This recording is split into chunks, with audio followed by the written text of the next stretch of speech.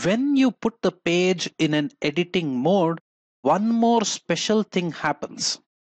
A new block gets added called as add a block. You will find this at the bottom of the page.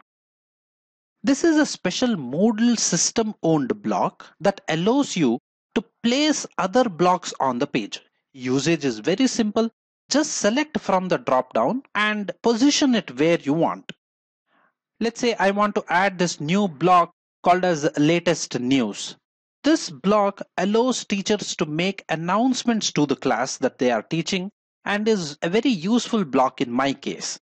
When I select and release the click, the page will automatically refresh and the block is added to the page automatically.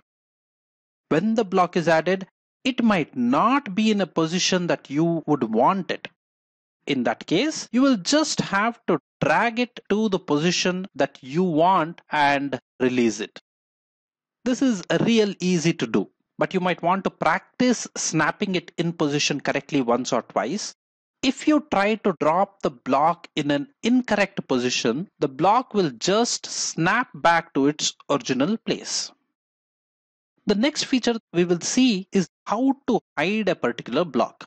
For example, I will hide this private files block. The technique is the same.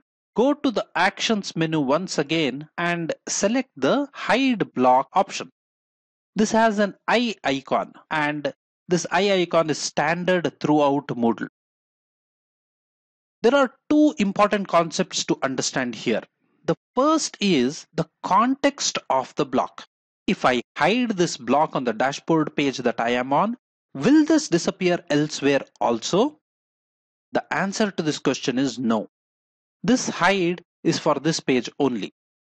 The reason is the context of the block.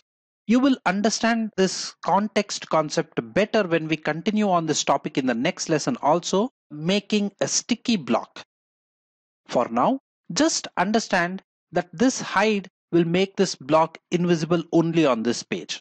When I make the block hidden, it is still showing in the editing mode only. However, it is showing grayed out. You can see the color of this block is dull than compared to this because it has been hidden. And if I stop the editing mode now, then you can see that this block will not show on the page at all. The next concept is, what is the difference between hiding and deleting a block? As you saw, hiding only controls the visibility of that block, and that too based on the context of the block. When you want to remove a block on your installation, then you can delete the block. For example, now let us say that I want to remove the private files block. I can again go to the actions menu and choose delete this time. You will be shown a confirmation message this time to make sure you did not accidentally choose to delete the block. And when you confirm positively, the block will be deleted. Obviously, you have to use the delete option cautiously because you potentially delete the block from several pages. Also, deleting a block does not uninstall it completely from your Moodle. There is another way to do that from the admin pages. However, there are very few occasions to uninstall a block completely from your installation.